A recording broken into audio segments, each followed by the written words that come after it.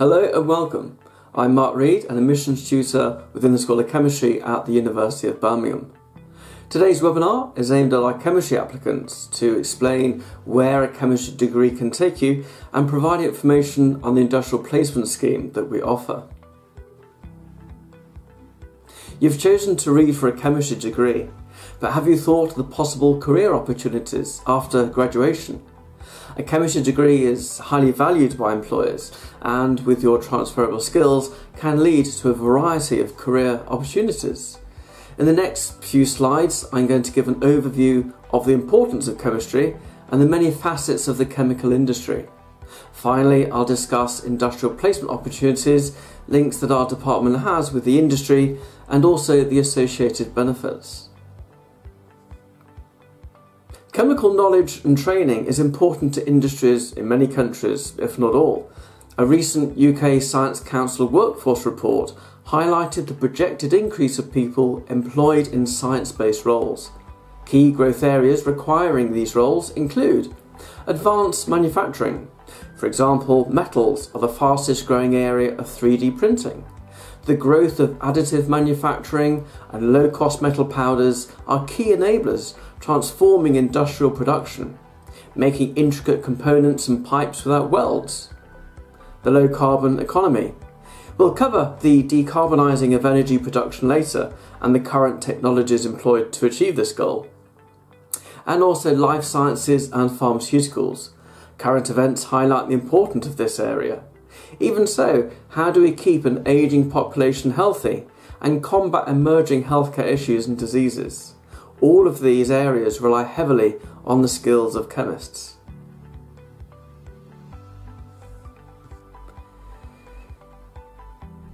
Reliance on chemists by so many areas is unsurprising, since chemistry is the central science and forms collaborative links with many other disciplines. For example, medicine and life sciences for healthcare, and physics, materials and engineering for the low-carbon economy. As in many other countries, the chemical industry is important financially and a large employer. It comprises several sectors which include the following list and will now be discussed in further detail.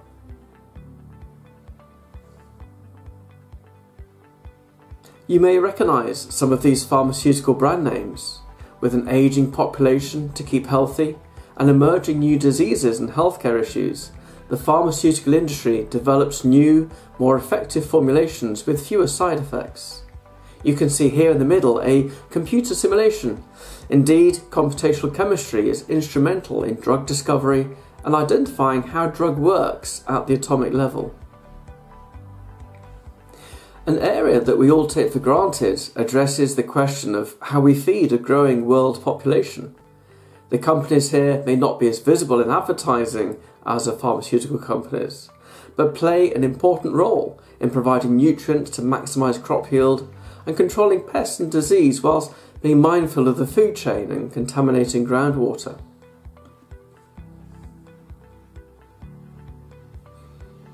You don't always have to work for a large corporate company though. Chemists find opportunities in small and medium-sized enterprises. The examples shown here specialise in niche approaches and services which, when successful, are sold to larger pharmaceutical companies for scale-up and eventual mass production. Most people's perception of the petroleum industry is of large plants which crack and refine crude oil. Most drivers recognise BP and Shell and the association with petrol or diesel for their cars. Whilst this is an important part of the business, there is so much more chemistry involved. Petrochemicals and polymers form the basis of so many of the everyday products that we use, from cosmetics to plastics. As the world moves to decarbonise its energy, there'll be less of a reliance of our finite reserves of fossil fuels for energy production and transportation, and instead maximise this valuable resource to maintain production of the many materials that we take for granted each day. Catalysis is an important aspect of many petrochemical processes, enabling them to occur more selectively and economically as well. Household names seen in our supermarkets, such as Unilever and Procter & Gamble, develop and produce products for everyday household use. But have you ever considered the chemistry involved? Formulating a shampoo that produces a lather in hard and soft water areas, detergent which clean clothes just as well at lower temperatures, saving energy and the environment, and even food such as ice cream that has a pleasant texture when coming out of the freezer and doesn't form ice crystals. There are even perfumes which are synthesized artificially rather than originating from natural products. Some companies specialize in bulk chemicals, supplying specialist glasses, plastics and dyes to other manufacturers. Advanced materials have increased in importance recently. Companies such as Johnson Matthey not only supply pure precious metals, but create catalysts containing specific surface areas of catalytic metals. In our lifetime, we have seen the effect of advanced materials. Computer monitors and televisions have progressed from large and heavy thick glass cathode ray screens to thin plasma and LED screens. In the future, these too will be replaced by thinner, more flexible polymer screens. All of this relies on advanced materials and also the skills of the solid-state chemists. The global challenge to decarbonise our energy, producing electricity to match increasing demand whilst limiting emission of greenhouse gases, is one that affects us all, and is also one in which chemists are playing a crucial role. Is there such a thing as pollution-free energy? Well, reducing our reliance on fossil fuels and producing electricity without carbon emissions requires an energy mix, where renewables such as solar, wind and tidal are becoming more prominent, but with a more reliable and secure supply of next-generation nuclear power providing the base load, such as the Rolls-Royce Small Modular Reactor. Storing excess electricity requires advanced battery technology, and electrification of transportation is reliant on both lighter and higher capacity batteries, as well as hydrogen fuel cells. If hydrogen can be produced cleanly and stored safely, this technology will also replace the current combustion engine. But while we're still burning fossil fuels, technology is being developed to capture the carbon, preventing atmospheric release.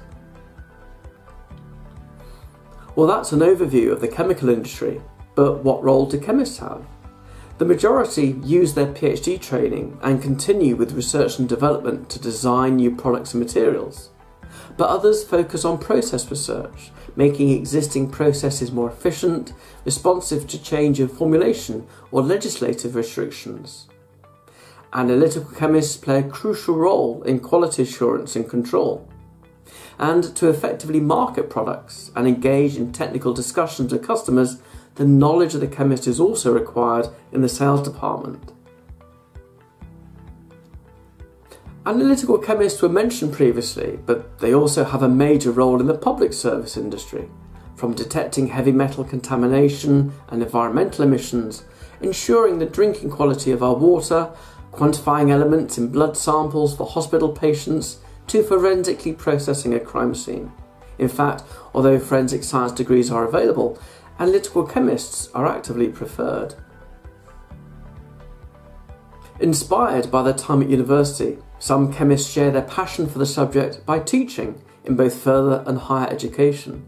Not only does the University of Birmingham School of Education qualify students to teach with PGCE courses, but our school provides outreach training and opportunities to experience delivering workshops in schools. We have a supportive relationship with the University of Birmingham School nearby. Here you can see the then Secretary of State for Education, Nicky Morgan, visiting a spectroscopy workshop that we held for the sixth form chemists. And below is one of our students leading the delivery of a similar workshop. There are also careers that are away from the bench, but not from chemistry. You may not have considered that patent lawyers require a chemistry degree to determine the suitability of patent applications. Some use their numerical skills and computational chemistry in the financial sector. Others harness their passion for communicating chemistry through technical writing and publishing. As our professional body, the Royal Society of Chemistry reminds us, not all chemists wear white coats. We've seen the importance of the chemical industry, and our Chemistry with Industrial Experience provides the opportunity to experience what it's like to work in these sectors through a year-long placement scheme which occurs in the third year of the 4-year master's degree. Placements are based both within the UK, Europe and internationally. To help you select a placement, returning students present their experiences and projects, and we provide guidance and support with your applications. Here we see some of our former students in their industrial labs, and also how our new collaborative teaching laboratory has state-of-the-art scientific equipment to familiarise students with industry standards. Here is a selection of companies that employed our last cohort of placement students. You can see the breadth of the industry, ranging from chocolate manufacturers, pharmaceuticals, petrochemicals and energy companies. The benefits of the industrial placement year are numerous, but most importantly provide excellent experience for the CV when applying for careers after graduation. You also become proficient in state-of-the-art industrial techniques and processes, as well as becoming aware of the many other roles within the company structure. There are financial advantages too. For the year spent away from campus, you pay a significantly reduced student fee whilst earning a salary from the sponsoring company. If the placement is abroad, the opportunity exists to learn or improve another language. Since the placement year is part of the degree programme, the project is assessed and counts towards your degree. One of the many reasons why a chemistry degree is valued and chemists very employable is the wealth of transferable skills gained during the degree. Chemistry is a practical subject, either alone or as part of a team, requires careful design of experiments with logical thinking and planning. After the experiment or simulation, a large amount of data requires processing. Here, numerical skills are required, often with statistical or visualization software. Results have to be recorded accurately and presented articulately. Written and oral communication skills are vital if the research is to be published and disseminated to a wider audience. These are valuable skills that you will assimilate during the course of your degree and makes you very attractive to potential employers. Because of the importance of the chemical industry, our school forges links and keeps in touch with alumni who often return to give talks and arrange visits, as well as participating in a mentoring programme.